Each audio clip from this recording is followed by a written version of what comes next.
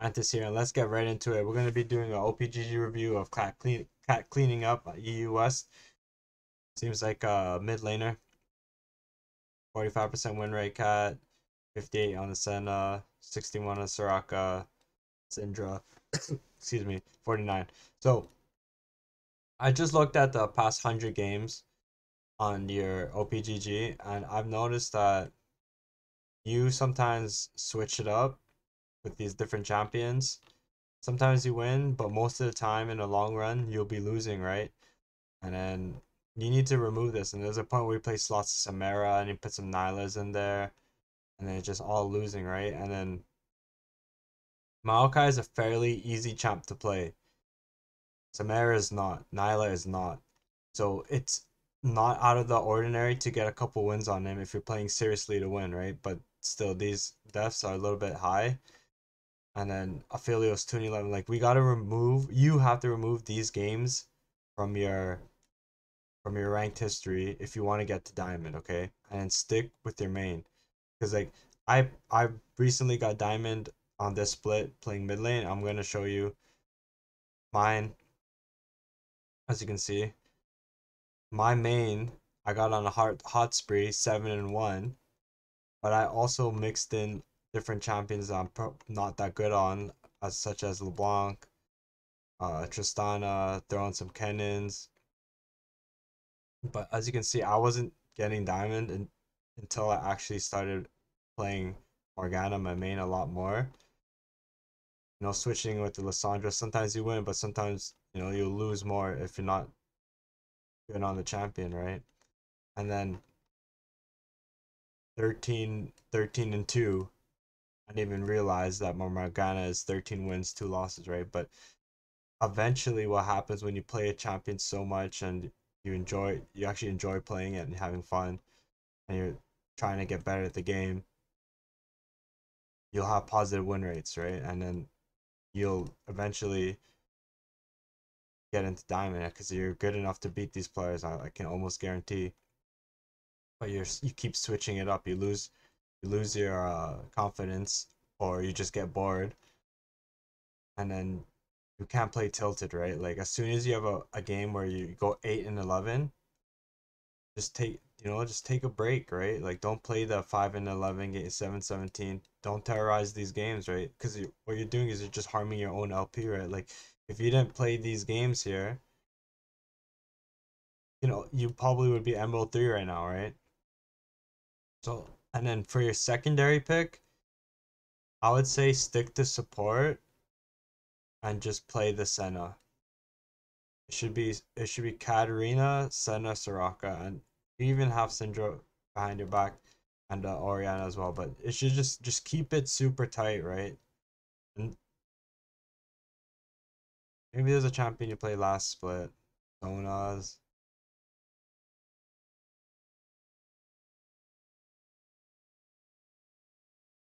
But yeah, I would definitely just stick to those champions, Katarina, Senna, Soraka. And if you don't get it mid, probably think about playing the Syndra. But also understand that like it takes time. For every other champion you add to your champion pool, it takes a lot more time to realize how many games it takes to get to diamond, right? So that's why there's so many games in your Emerald 4, right? Because you keep switching it up and you're not sticking to one champ. But yeah, that's how I feel about your OPGG. We can get it. So how I look into the replays is I go here. Also, TP Ignite.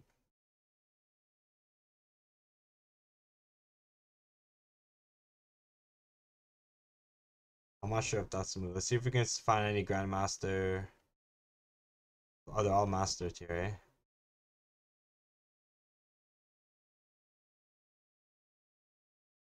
And like just compare it to you and see if you're doing the right things, right? Because right now your Katarina's negative win rate, so you definitely need to change up some things, right? So every game you go conk, right? Conk TP Ignite.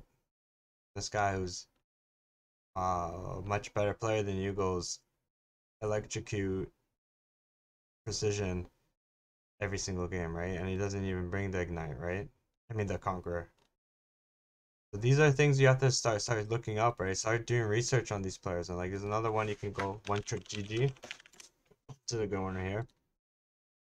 And then go to cat.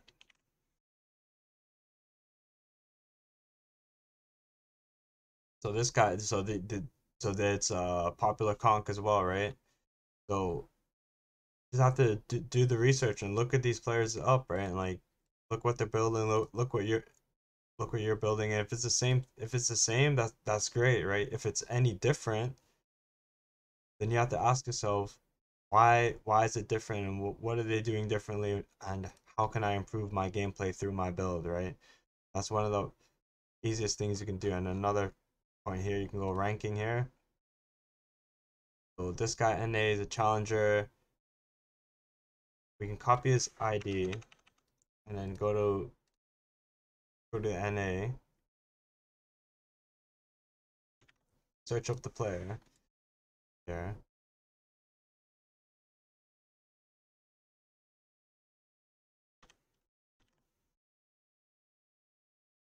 Try to find a more recent game, right? And 8-0-3. And then for you, since you're EUS, right, we just look for this guy, TN Juan, right here, this guy.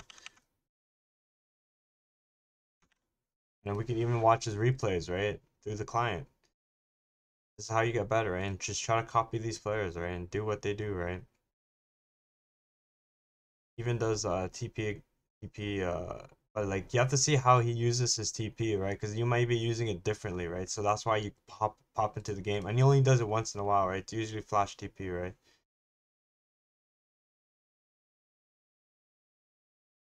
Some games he even does AD, right? And in none of and in some games you just go tank, right? So you gotta switch. So obviously this is incorrect, right? But yeah, that you just have to really look at stuff like that. And then overview, look at like your first death. Okay, how did I die first?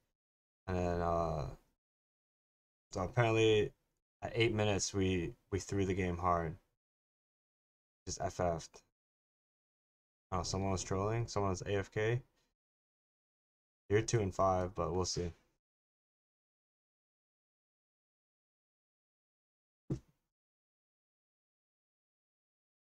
But yeah, kind of like looking at the overview, and then for the replay, go to your side only, and then sir, and then you can speed it up a little bit. But yeah, you started good by covering your entrance early into the game.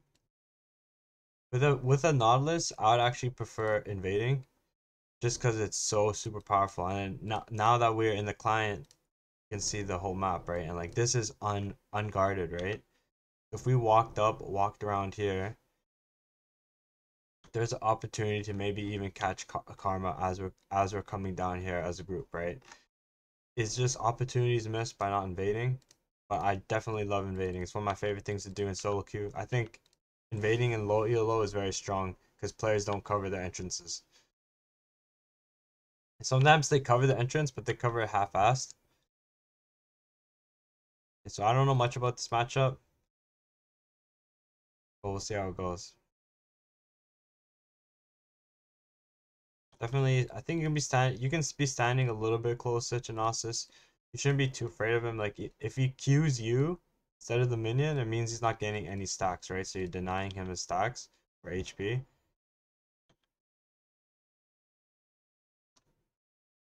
And then right at the beginning, by pushing, because like it seems like you want the wave to push your way, but when you enter the lane, you Q right away, right? So you start a push.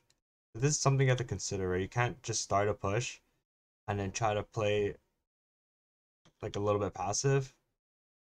Start a push, I think it's okay to try to like bounce the wave, especially early. Like right here, you Q the wave, push the wave in here, activate your passive as well. Miss the CS. Definitely could have got that. You could have got this one as well. I'm a little bit too scared, I think, but it's fine.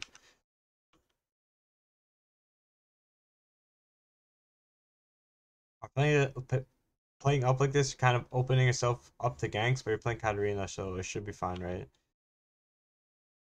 But it's Vi.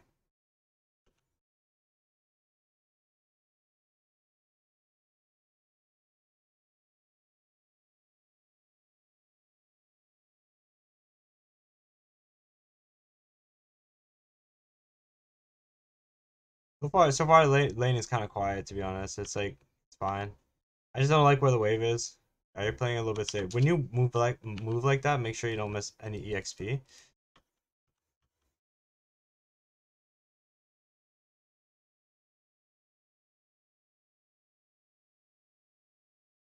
But you still got it. But be very, very careful, because I think you're close to missing it.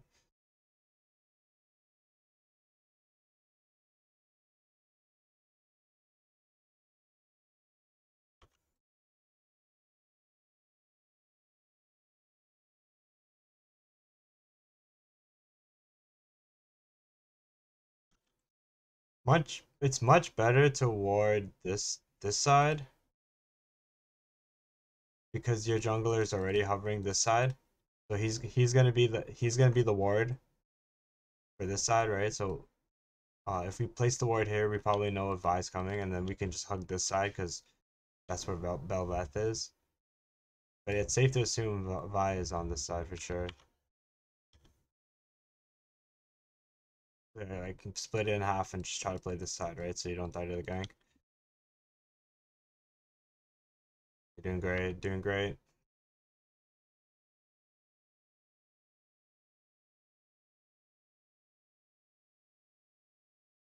That was really nice by you. I've seen that power.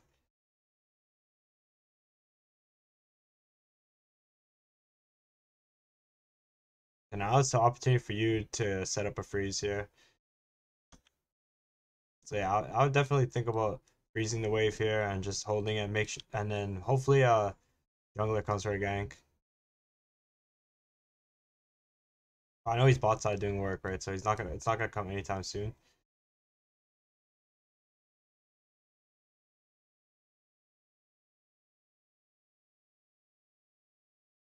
It's fine that I reset. It's like this guy doesn't seem like he's gonna kill you anytime soon, right? So this lane phase is kind of like sleeper. Like, we don't want him to do this though, right? We don't like it when he does that.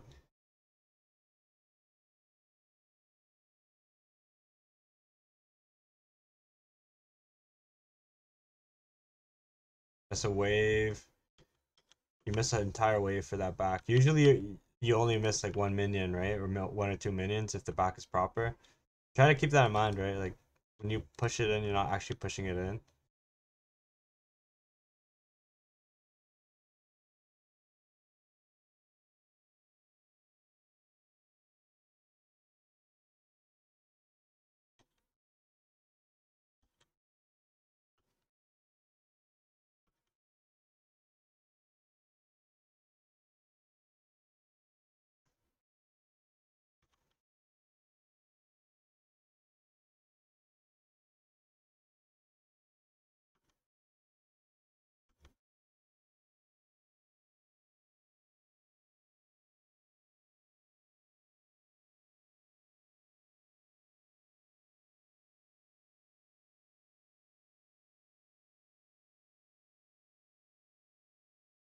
So far so good.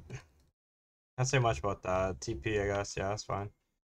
Yeah, I think you could have used your TP for the wave before. You just don't let him do this, right? Because like that sets up the gank, right? This the whole reason you die here is because this guy's doing this, right? And when you realize that he's doing this, you have to turn back and start striking him, right? He just he just sets up the entire gank, right? So like he keeps the wave frozen here.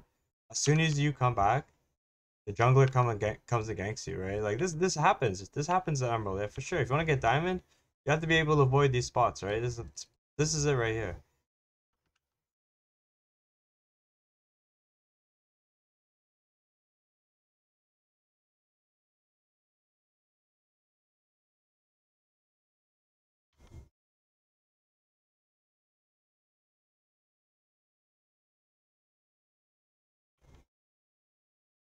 This is so greedy by you, man. Never do this. Never do this again.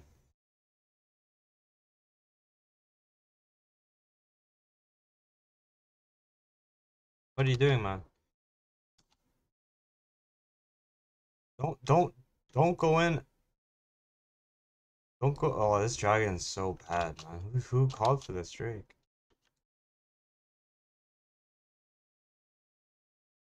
Okay, when your team decides to do Drake like this,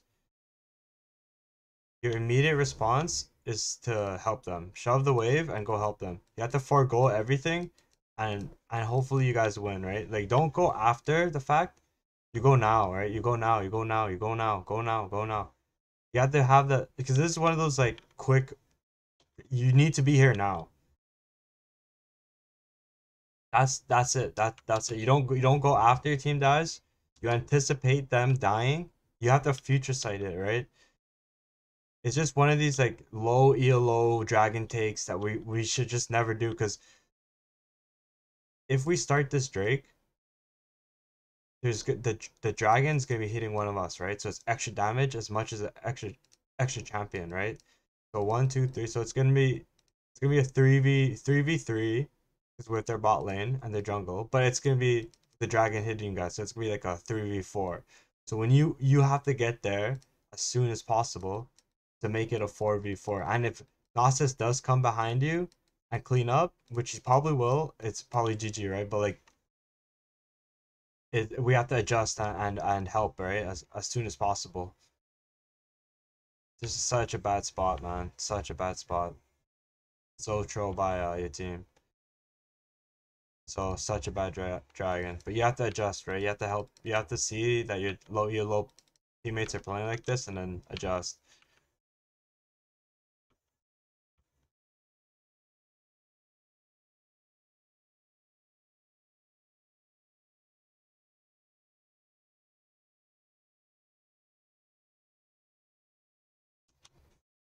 Here's like a knowledge of the matchup, right? Like it's obvious that um you don't know that this guy can kill you like that, and then you're playing a little bit too cocky too, right here.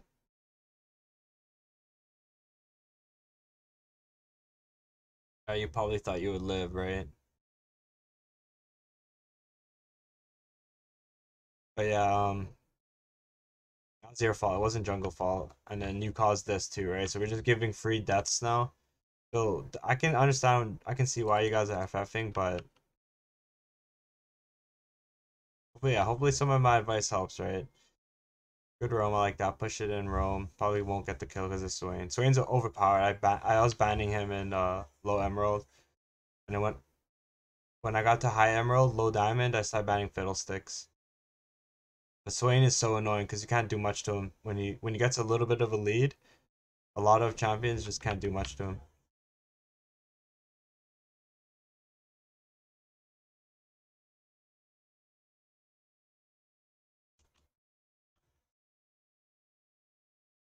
I mean, yeah, okay, it's fine, it's fine.